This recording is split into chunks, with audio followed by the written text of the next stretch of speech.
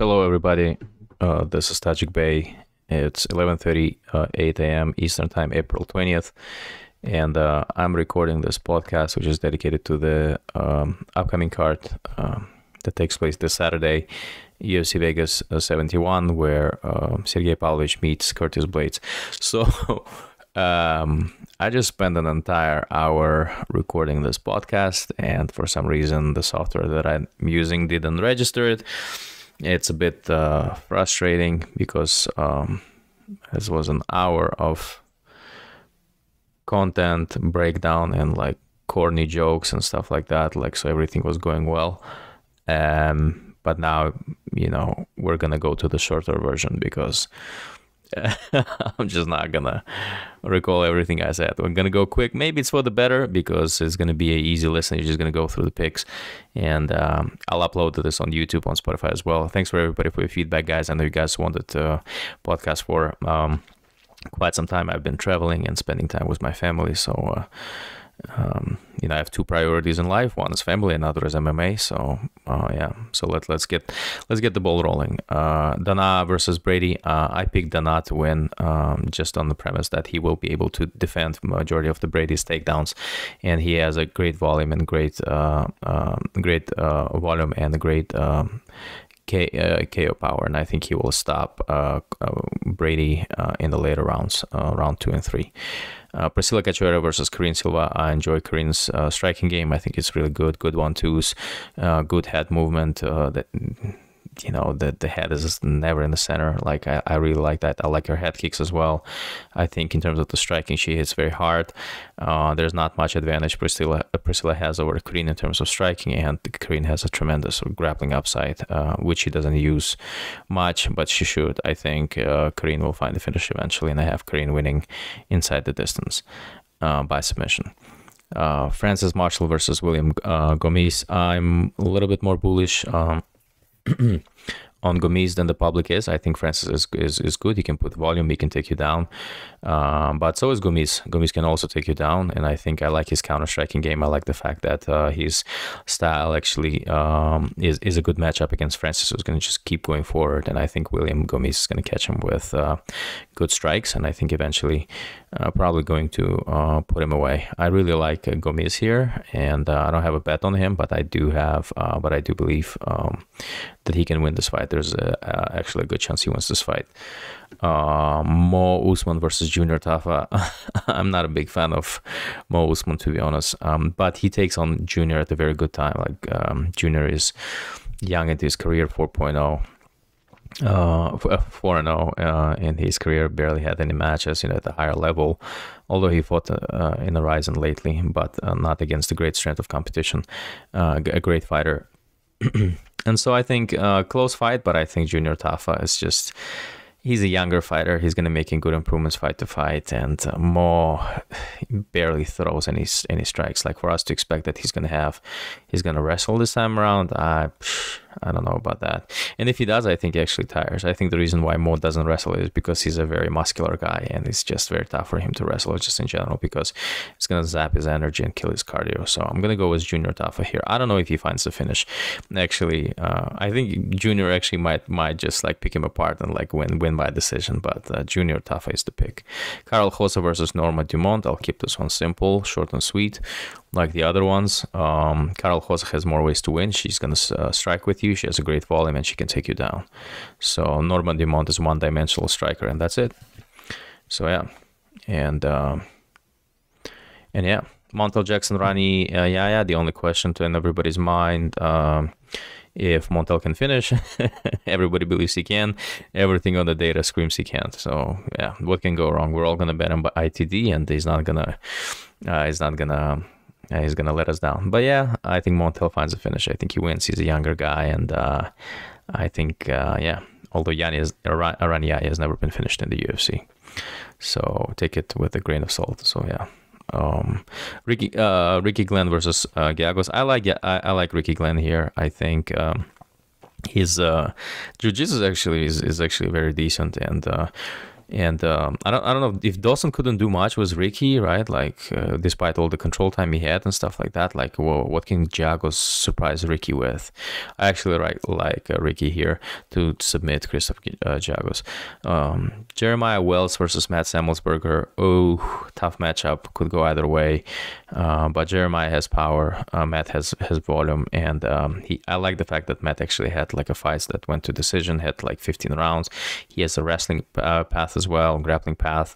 He can strike with Jeremiah Wells. He just simply, like, process wise, he's the right side. He has more ways to win, and I pick him to win as well. Lucinda. Yasmin Lucinda versus Brogdon Walker.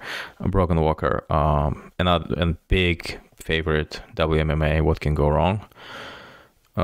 So we do this every week. Yeah.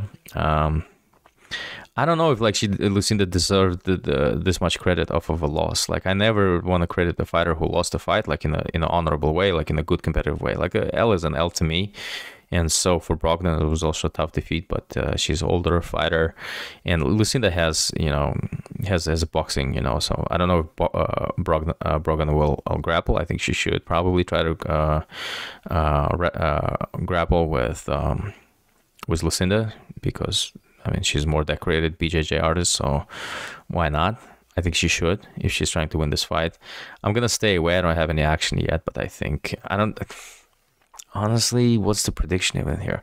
I'll skip it, to be honest with you, because I may end up actually picking Walker. I'm not into this, like, I don't even have the conviction that Lucinda is going to win, just based off what I saw in her last fight. Okay, good striking, but like, I mean, this is not boxing, right? So yeah. It's like the least interested fight that I'm interested in. I spend the most of time covering. So let's move on. Bobby Green versus Jared Gordon. In my first recording, I was just going over the stats with Bobby Green. Bobby Green, like, outlanded physique, like by like 40-50 strikes, outlanded like Moises, double the amount of what Moises has thrown, and same amount of takedowns, and yet he lost both fights by unanimous decision. There's something in the water. There's something in the optics and the stylistic aspects of Bobby Green's fight that just like rubs the judges the wrong way. And Jared, yes, we saw him earlier in his career being, in the UFC career, being put away, but I think he become more responsible in the stand-up department, and now he actually wrestles. So it's going to be a close fight. I think probably ends in a split decision. I'm going to pick Jared Gordon to win by a split decision. Brett Tavares versus Bruno Silva, close fight. Brett is a veteran. He's tough. And normally when I say he's tough, as a skill set or like a quality is not a good thing, to be honest with you. Yeah, he throws, he has good volume, he's pretty durable, but I think Bruno Silva hits hard. I think Bruno can struggle with the volume that Brett throws, but I like the power on the Bruno Silva side. Plus money on either side is okay, so I think Bruno is an underdog right now, so if you took him, I don't blame you. It's probably going to be a close fight. I'm going to go with Bruno Silva here. Sergey Pavlovich versus Curtis Blaydes. That's what you guys are here for, right? Like, I normally break down like one fight. I'm breaking down the entire card for you guys, just because you guys have been very patient, very supportive of my content. I appreciate all of you guys. I don't care where you guys are following me on Twitter, on Substack, elsewhere, like maybe on YouTube now, since this recording is going to be on YouTube. So if you want to subscribe to my YouTube, maybe if you liked it on YouTube, just let me know. Maybe I will be doing it more often, not just uploading it on YouTube for your convenience. Maybe that's the way. I don't know, but let me know. You guys always give me feedback, and now we have a Substack chat, so we can chat there too. So if you have any feedback, just feel free to shoot. I'll always open to feedback, and yeah. So, but Curtis is like this. I think for Curtis is the identity crisis, right? Because most of his tough fights are taking place when he wrestles and grapples, right? Like with Rosenstruik, with Volkov, right? Like he took his opponents down, but he couldn't finish, right? And he doesn't land much when he's on the ground. But when he's standing up, like with Daukaus, like Aspinall, like he wins by KO. I think for him is a huge dilemma. Like, who am I as a fighter? Like, am I a KO artist, or am I a wrestler? Or am I both a little bit? Like, and I think with him it's problematic because of how easily his win comes when he strikes. Sergey doesn't have this issue. Sergey knows who he is. Interesting, like I say that, but Sergey's base, I watch his interviews, and like, and Russian, and just in general. Like, I mean, his lifestyle, the guy, you know, kind of like a guy that has everything you want to cheer for. You know, he's coming, you know, from humble backgrounds, you know, like from like lived in like a village, and you know, went into a school, you know, training, and for Greco-Roman, actually, wrestling.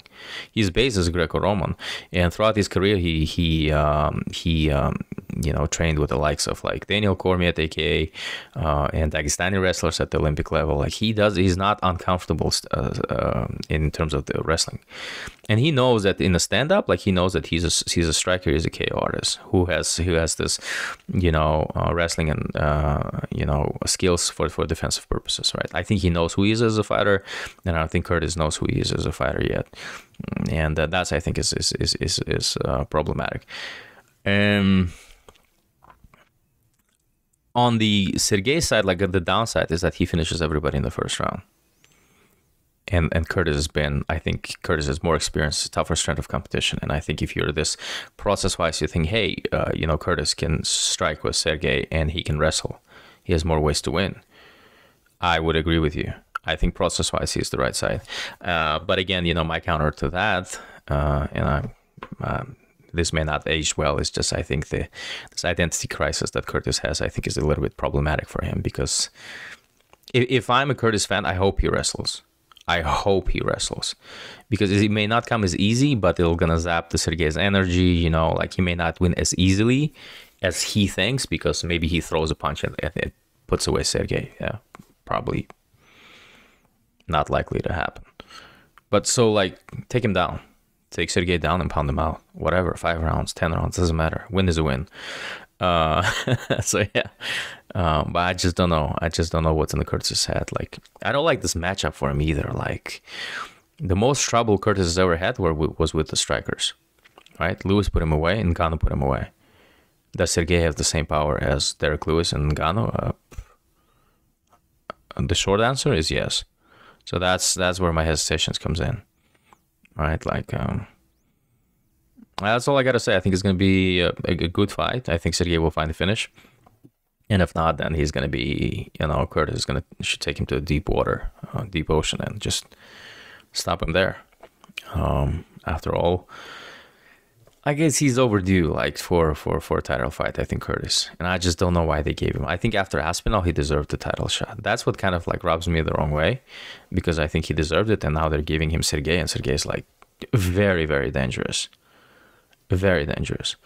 I'll leave it at that. I have Sergey winning this main event, and let me check the time. How long it took me to record all this? Wow, 13 minutes. Guys, like, this is this is great. I hope this gets recorded.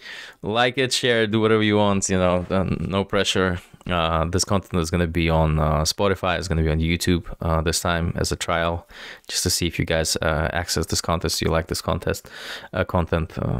If not, maybe I'll just go the conventional way: Substack, Twitter, Spotify. Thank you guys all for your support. It's what keeps me going. I wanted to give you, like, a little extra bonus for your patience and for your support, because, like, I always do, like, main events, or maybe co-main and stuff like that. But this time I broke down the entire card for you guys, albeit short and maybe from a second attempt. But I'm just going out of my way, and with all the frustration and, you know, like, of not being able to upload the initial recording. But I keep it optimistic, boys. Like, this is, and girls, like, let's enjoy. Let's make some, you know, some money, right? Like, I think lately, in terms of the picks are okay, but I think bets were rough this year for me, which is fine. It means that I need to do something different, and I'll keep putting effort into that. But for me, the priority is always have a good time, and I'm having a good time, despite recent setbacks. And part of it is also because when you're part of the community, you get the support, you get the feedback, you know, and you get to communicate with people who can, you know, encourage you, and yeah. And I want to thank a lot of people, actually, like, for doing this. You guys know who you are, like, you guys in the Substack all the time, specifically, like, George Janeiro. I spoke with you. yesterday. George, thanks for the words of encouragement and always, for your guidance. I really appreciate it. So this pod is 15 minutes now. Thanks everybody for your support. If you have any feedback, just let me know, and I'll see you guys very soon. Take care. Bye.